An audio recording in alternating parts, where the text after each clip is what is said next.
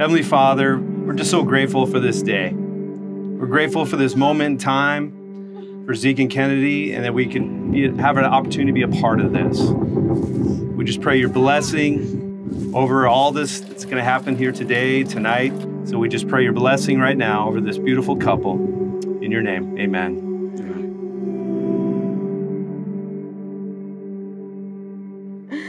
My wish for everyone in life would be to have a friend like Ken.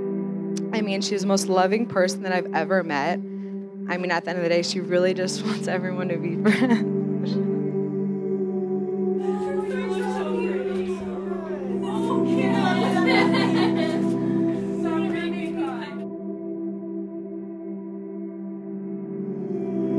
God revealed to me this morning was the time where Zeke was in his early 20s. He said, I don't know if I'll ever find anybody. I just don't seem to be able to have a girlfriend very long. And he was kind of going through those 20s where everybody knows, right? Early 20s, you're kind of going, what am I supposed to do in life? And I said, Zeke, you need to pray. He goes, I pray every day. And I want to say that through those prayers in that dry time, the Lord gave him an amazing angel in Kennedy.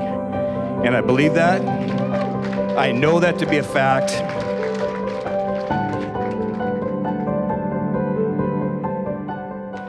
Kenny, my beautiful bride. I never thought in a million years I would ever be standing up here with the most amazing, sweetest person I've ever met. I promise to laugh with you every day, and I promise I will never lose the will to fight for us, even in the toughest times. You're my best friend, and I choose you every day and today. As a follower of the gospel of Christ, and in accordance with the laws of God and the state of Arizona, I now pronounce you husband and wife. What God has joined together, let no man separate. Zeke, you may kiss your bride.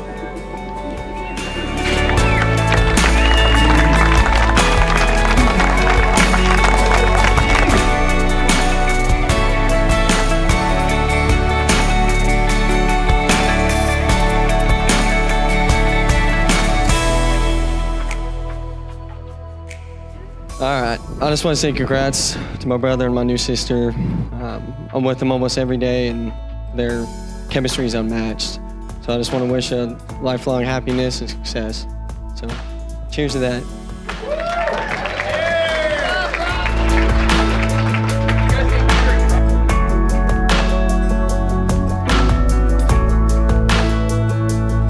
Zeke, I couldn't ask for a better guy for Kennedy.